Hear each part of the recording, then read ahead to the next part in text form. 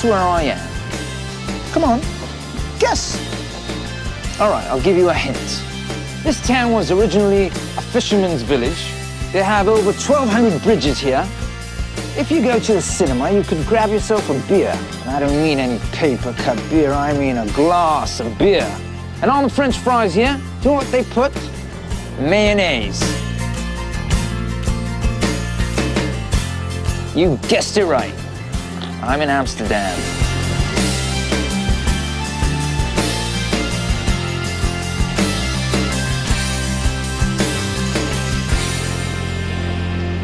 Can you smell it? No. Is it legal?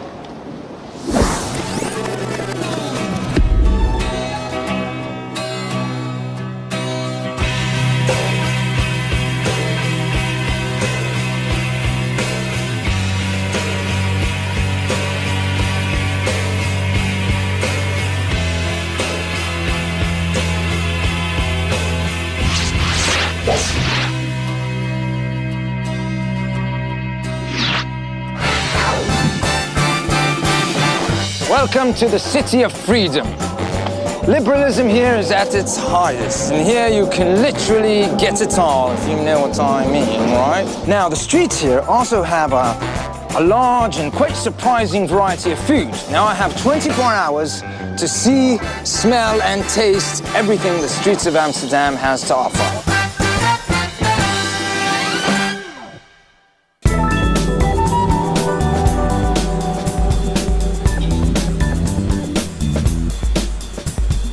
Well, it is approximately 8:19 in the morning, good time for a coffee.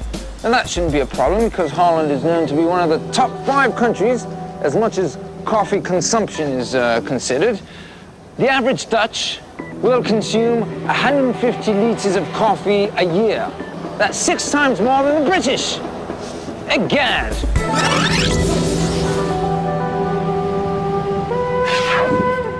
Hello. Hello. Good morning. Good morning. I'd like a cafe latte, please. Do you mean a koffie verkeerd? I'm sorry? A coffee for who? Koffie verkeerd. Oh, coffee verkeerd. What does that mean, coffee verkeerd? Technically, it means wrong coffee. Why is it wrong, then?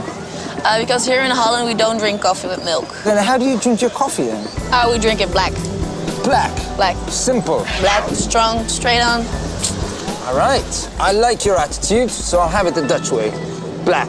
Okay. Here you go. Thank you very, very much. Here we go. Ah, very nice. You know what they say? Once you go black, you can't go back.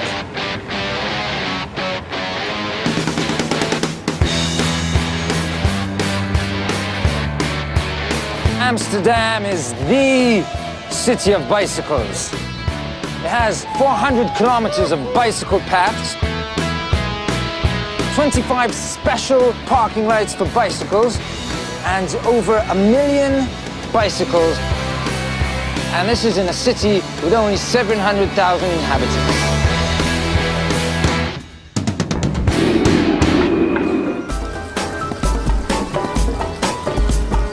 Fried potatoes are called French fries, but they were originated in Belgium.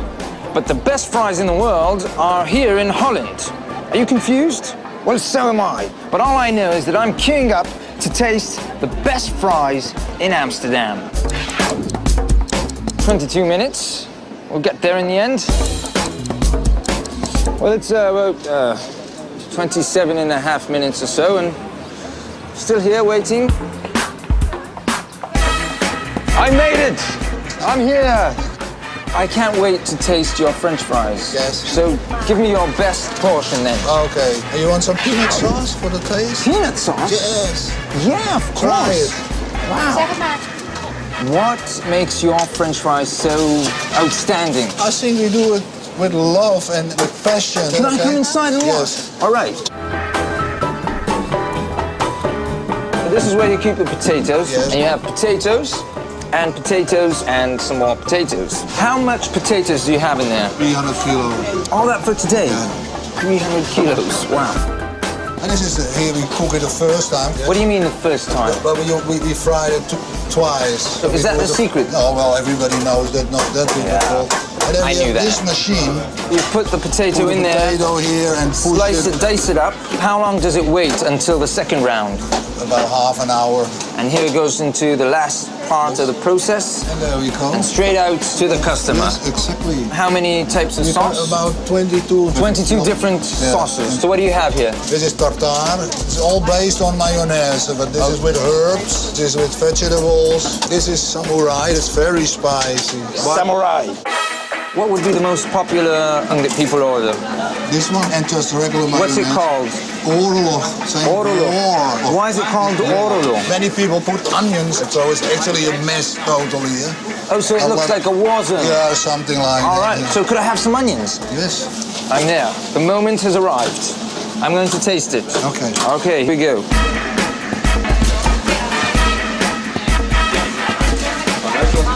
This is the longest queue I've ever seen for French fries in my life, but it's worth it. I want to thank you very, very much. You're welcome. Good fries, huh? Cheers.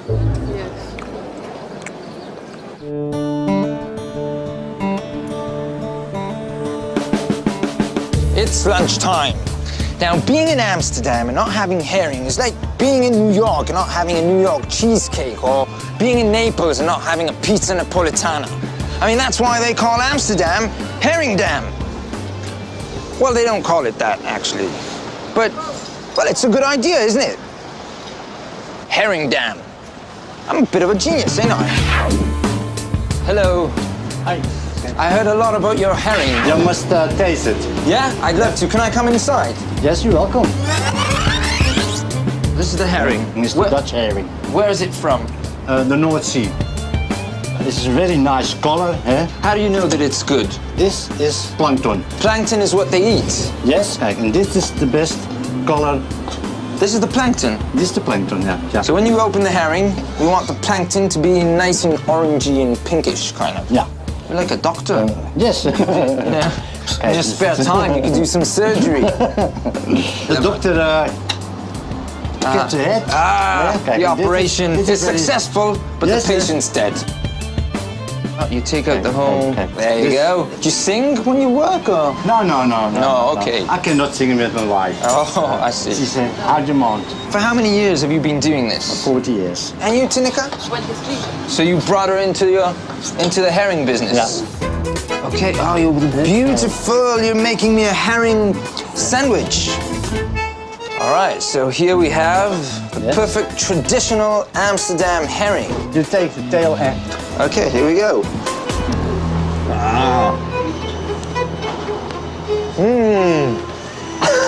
Wow, it's really good. I feel like a Viking or something. Viking, yeah. Yes, sir. You wanna... Give me that fish. Een piraat. Twilight.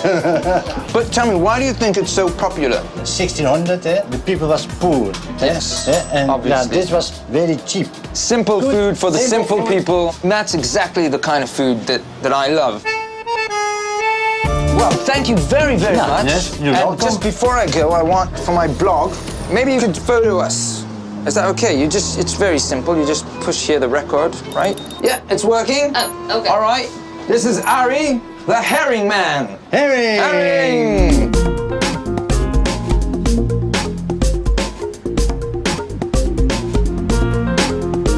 Holland is the flower capital of the world, and I'm here to sniff in and enjoy the FFFMA, which is the Fantastisch Flower Floating Market of Amsterdam.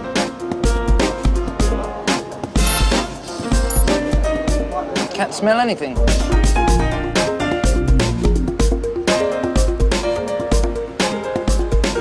Now, Dutch cuisine is based on fresh food and high-quality goods. And the ultimate place to shop for this kind of cuisine will definitely be here in the Albert Kuip market, which is also the largest street food market in Holland.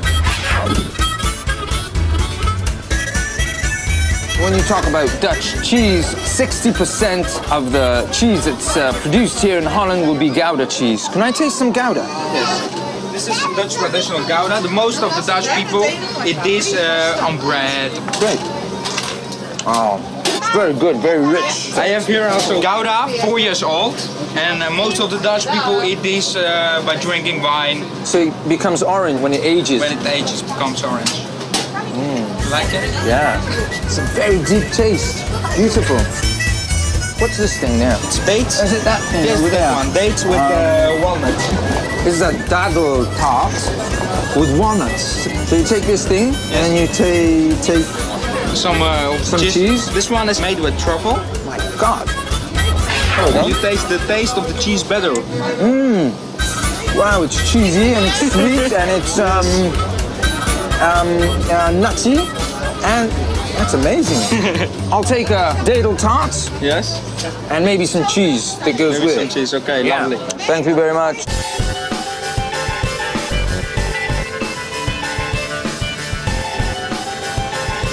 Excuse me, what are you eating? Meatball. Yep. And is it typical Dutch food? It is. Broodje bal. Broodje bal. Yep.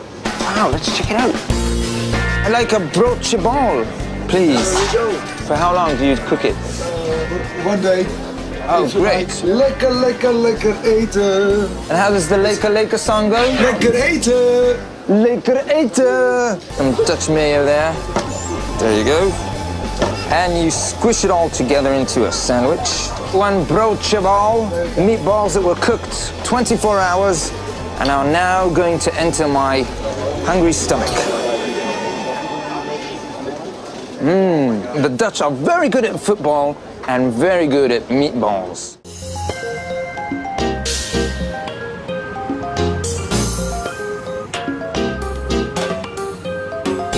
It's 3:27 in the afternoon precisely, and you know what that means.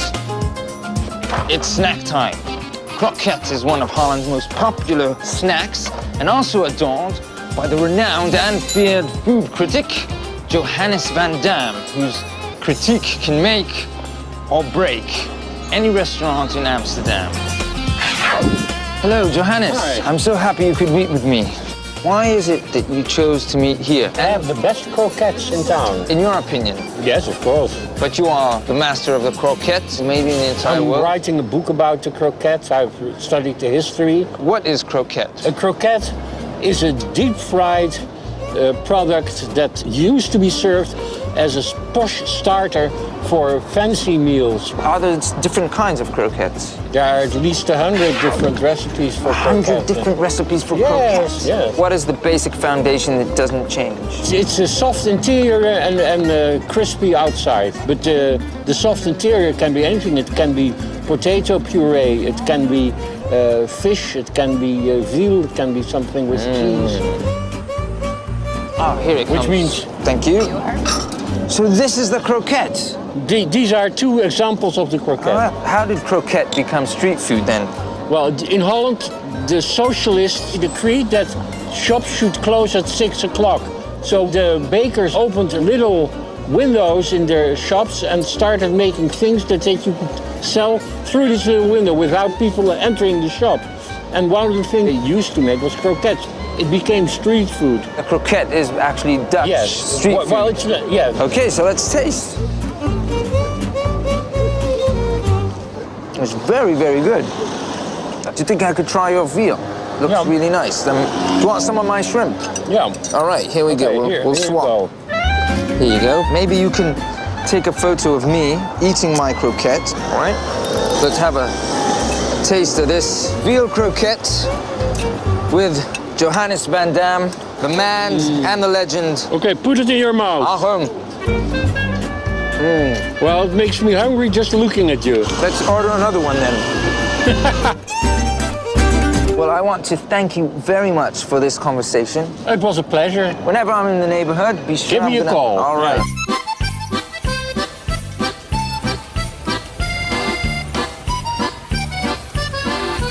The Dutch, they love cakes and cookies. The origin of the word cookie is in Dutch. The most famous cookie of them all will be the stroopwafel, and I'm going to taste one right now. Hello. Hello, sir. I heard that this is the best stroopwafel in Amsterdam. Are you right? Great. Do you think I could maybe come inside and you could show me a bit? Be careful, my bird is waiting on you. Oh, My bird is eating the stroopwafels too. that is amazing. He only likes my waffles. If the bird loves your stroopwafel, I have to try it as well. I'm coming around. Teach me the art of the stroopwafel. You make it by yourself. I'd love to. A little bit dull. I don't know what to do. Yeah. What? This side. Pick this up. Yeah. In it goes. What is that? That's the dough. And now I squish Put it. them down, please. All right, put it down. Squish the dough. About 30 seconds. Now, what's the secret? What makes What's the your secret? stroopwafel so special? I can't tell it you. I'm sorry. Well, don't think we'll get the secret at this time. So the 30 seconds are up. Okay. Oh, you open it up. I open them.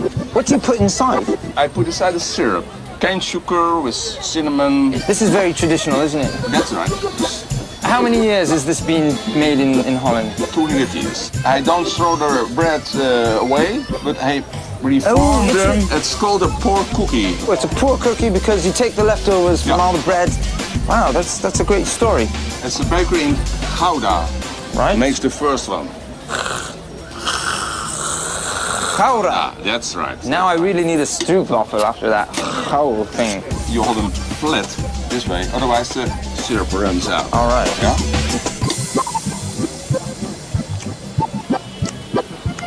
Well, I'm smiling.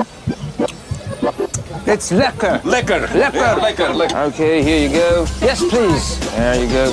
Thank you. And for you, sir? You are. Here you go. Hi. Three. Here you go.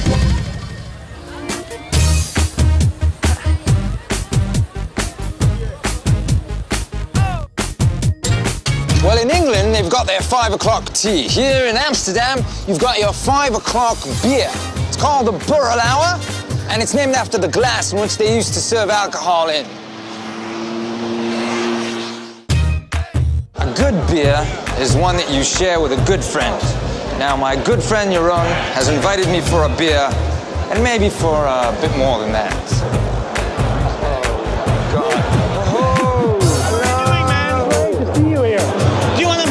I'd love a beer. Okay, come this way. All right, the smell here is unbelievable. You could smell the yeast. You get this beer sensation. A very nice brewery from the Netherlands. It's a very small brewery. Straight to the chase. You know, no beating about the bush. Are these special glasses? These are special tasting glasses. Right. Here you go. Thank you. For happiness. Happiness. Happiness and We'll joy. start with happiness. Yeah, very good Dutch beer. All right. My God, very, very fresh.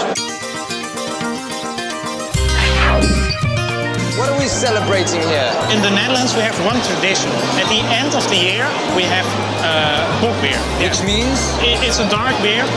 And now we have here at this festival all the Dutch brewers that make bock beer, 84 beers. So take me to the next beer that you think will represent Holland. Let's finish this beer here. What are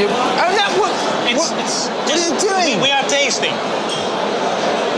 Now, if worst comes to worst, we're just gonna have to taste all 84 beers, all right? Okay, no problem, no problem. One by one. Let's stop You're here. patient. Let's stop here. This beer is being brewed by a group of amateur brewers. So let's try it. Here's for some real street food, street drink. Great tasting. Ah, very nice. Now, where were we? Okay. I'm starting to... Well, I will present you the best tasting Dutch bock from the Netherlands. All right, here we go.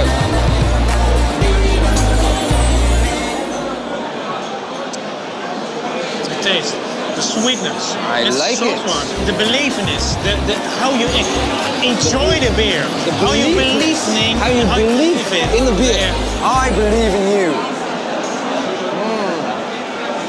Wow. How do you say cheers in Dutch? Proost. Well, Jeroen.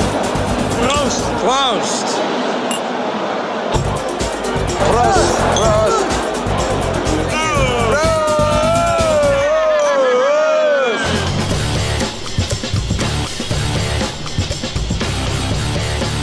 Well, it's 1 o'clock here in the AM. Lunchtime here in Amsterdam.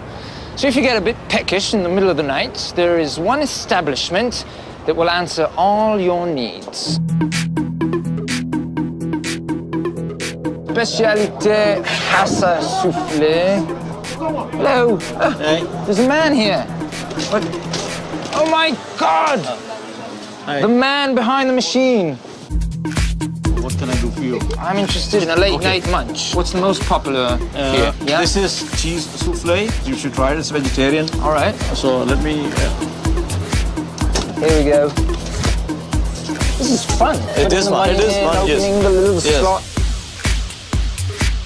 For how long has this establishment been around? 70 years. This was. How did these machines operate 70 years ago? These machines were there almost longer than 70 years ago. Let's see. But I see the digital and, you know, they were manual. We've been improvising it. It's just been changing with the time. But always behind the machine there will be people making. Yes. Is the food fresh? Yes. We can hold it for 15 to 20 minutes, and then we will destroy it. Oh, so it's always fresh. Could we see how it works behind the scenes? I will show you. We are entering the machine. So how does it work? These are all heated plates. We have a thermostat. The money goes in there into the money comes in here. Oh, in these little boxes. safes. Boxes, and then, and where do you prepare the food? It comes prepared from the main kitchen. We get delivered every day fresh in the morning. All right. And in the evening, we store it here.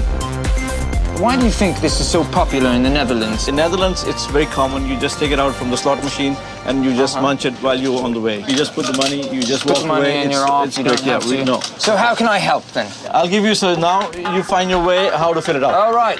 Catch you later then. This is missing here. We got one here. Anything missing? Ah, damn. Pressure, pressure.